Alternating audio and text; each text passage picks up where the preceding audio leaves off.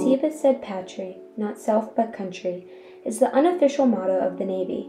This phrase commands the members of its fleet to remain loyal to their country over themselves. This phrase requests for one to lay their life down for not just themselves, but the cause. Every Navy member, including retired QM Bob Dollins, swore to honor this the day they hopped on the bus to boot camp. We all know of the basic military service stories told by all veterans, but what about everything before and after? When are veterans asked what led them to join the military instead of what they did in the military? Today, though, all these questions will be answered. The entire life story of retired Navy QM Bob Dollins, a tale of leaving home, lifelong friendships, and perseverance. A life well lived, most would say, but how? The journey starts at the very beginning. Dollins was born on March 2, 1951 to John and Midge Dollins. Dollins' father was a grocery store manager. For a while his mother was a stay-at-home mom, but later became a reading teacher. Dollins also had 3 siblings, an older brother Daniel, a younger brother Brad, and a younger sister Susie. His oldest brother Dan also served in the military as a Marine.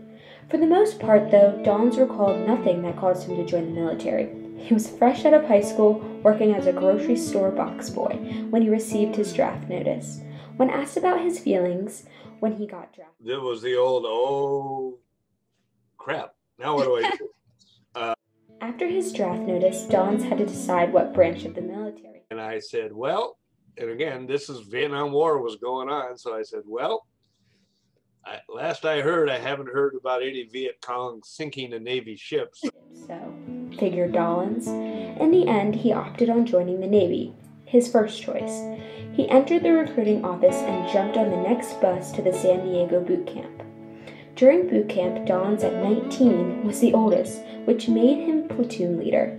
Dollins, though, for the most part, couldn't remember. Well, you know, and one of the funny things, a lot of the stuff is just kind of a blur to me. Dollins had an interest in direction and navigation. This led him to gain the rank of QM, or quartermaster. The quartermasters are the navigators of the ship. Towards the end of boot camp, all members had to choose their specialty. He at first chose to join the submarine division.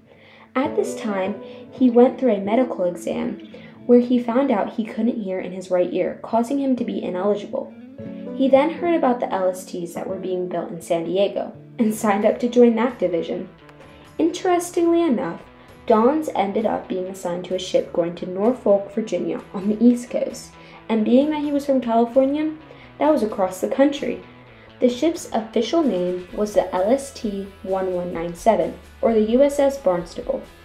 LST happens to stand for Landing Ship Tank, which stands for exactly what the LSTs do.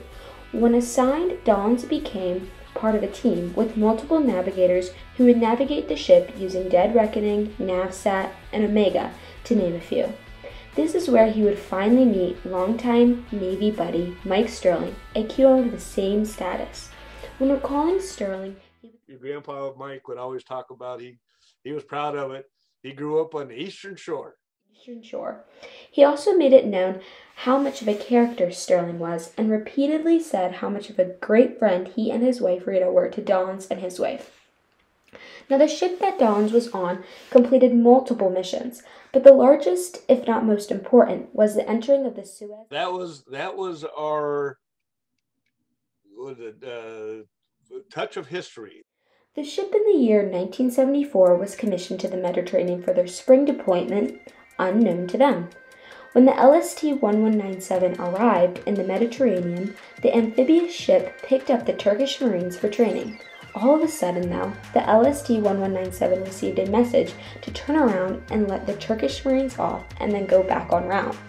Another radio message then came across stating the coordinates of where there was a 98% chance of all mines being cleared. Later, though, the ship received a message stating to disregard those coordinates and use the ones that were being sent over now. Dollins remembered 98% clear. So that was the first little touch of excitement. Objects that were cleared are a full-size jet, bombs and missiles, and even some tanks. The crew then safely passed through Port Said. After this, the crew then docked and stayed in the port for a short time before being relieved of their duties there. In the Navy, you have serious missions, but also times of great fun and life experiences. One such for Dollins was when he and his crew were stationed in the Caribbean. Well, that's where I learned. You've heard of the drink rum and coke? Rum and Coke. It was not only in Ocho Rios, Jamaica, but also down near the Guantanamo Bay U.S. Navy base. Dollins recalled many memories from this time. For example, time spent with the British Navy and the customs these men carried from their country to others. The idea of not drinking on duty was as preposterous to them, almost as much as it was to drink on duty to the men of the US's LST-1197. At this time, Dollins started to near the end of his... Almost re-enlisted.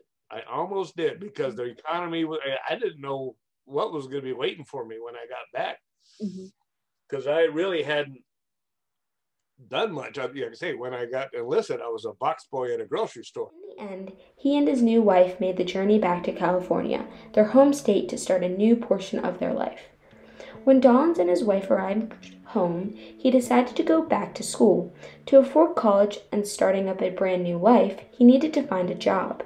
A professor at his college set him up with a job cutting firewood. This lasted for 3 months until he found a job as a manager at Kmart, bringing him back to where he began, oddly enough. He thanks another one of his Navy buddies that gave him the idea to take an introduction to data processing class that led him to then major in computer programming. He would later get a job as a computer programming trainee and one day would become a computer programmer.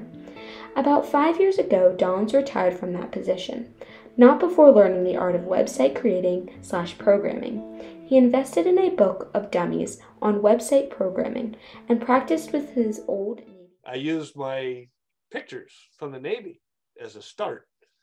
And I started out small, trying to, getting the pictures and scanning them and making it. And then the web page just started to grow and grow and grow. These days, though, Dollins is living out his life close to the San Gabriel Valley in California, near the picturesque mountain range. It goes by, you forget the bad stuff, and all you remember is the good stuff. And again, it was the best of times, it was the worst of times. Recently, his wife joined him in retirement. Nowadays, he looks back on his service with a smile as he remembers the fun times and the friendships. He met up 40 years later with his Navy buddy Mike Sterling for one last hurrah in Washington. Yeah, and it'd been 40 years, and it was just like a day had gone by.